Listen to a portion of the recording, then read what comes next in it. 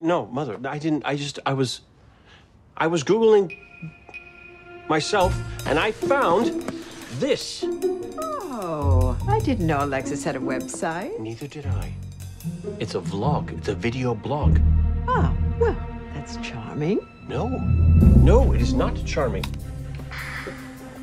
So tonight, Max and I went ice skating at Rockefeller Center. Again. And yes, I pretended to be unsteady on my skates. Again. And yes, Max caught me as I fell. Again. That is completely adorable, and the camera just loves her. Of course, she gets that from me. Mother, Alexis is sharing with the whole world, mind you, personal, intimate details about her life, where she goes, who she goes with. This is not safe. Darling, when did you get to be such a fuddy-duddy? Believe me, you were far worse in your day. My day is not today. That day is not today. Today is the day of the internet stalker. Today is the day for... Darling, why don't you just answer your phone? Oh, and it's Beckett. Maybe she has a nice murder to distract you from your parental paranoia.